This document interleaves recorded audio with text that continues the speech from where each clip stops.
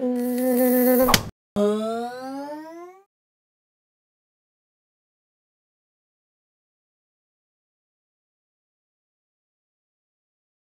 so one of the scariest moments in a molecular biologist's life is the morning after a ligation reaction, when you come in, check the incubator, and you look at your plates to see if anything grew.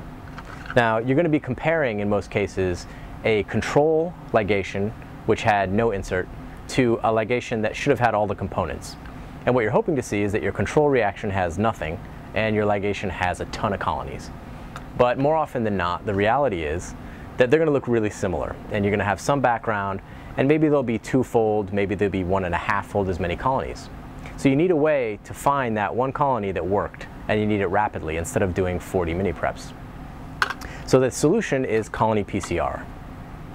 Now, in order to perform colony PCR, you're going to need 4 things: an epi rack with your PCR master mix, PCR tubes, 1 for each sample, sterile culture tubes containing the growth medium and antibiotic of your choice, and finally, of course, you're going to need the plates, the bacterial plates that have the colonies that you're going to examine.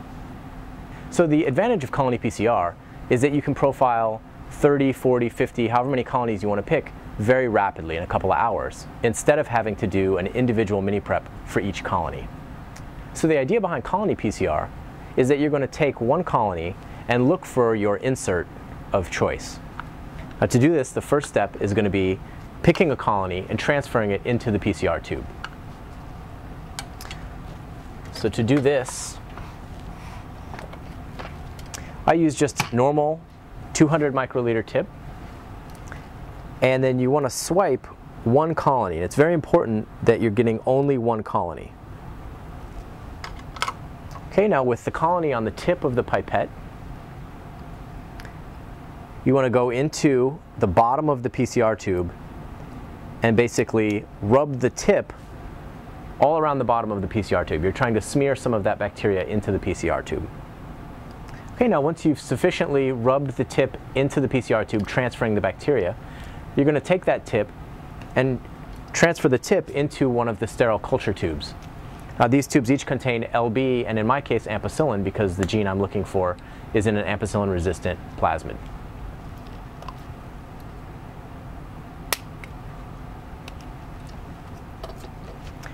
Now, one of the most critical parts of colony PCR is being sure that you're careful about labeling tubes. It's very important that the PCR tube is labeled as well as the culture tube, and obviously they correspond. In the end, you're going to be running a gel using the PCR samples and going back to the LB culture tubes to get your sample. So you want to be sure that they actually correspond to each other. All right, so after you eject your tip into the sterile culture tube, you want to go back now to the PCR tubes and add 20 microliters of your master mix.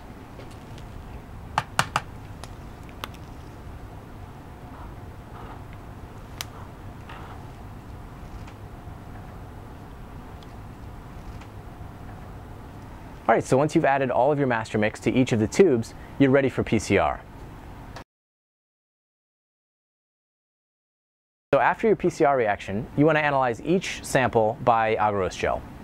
Now, this is going to allow you to rapidly tell which samples had an insert and which samples did not. Looking at the results of the agarose gel, we see our positive controls on the upper and lower half of the gel as compared to all of our 24 colonies that we looked at.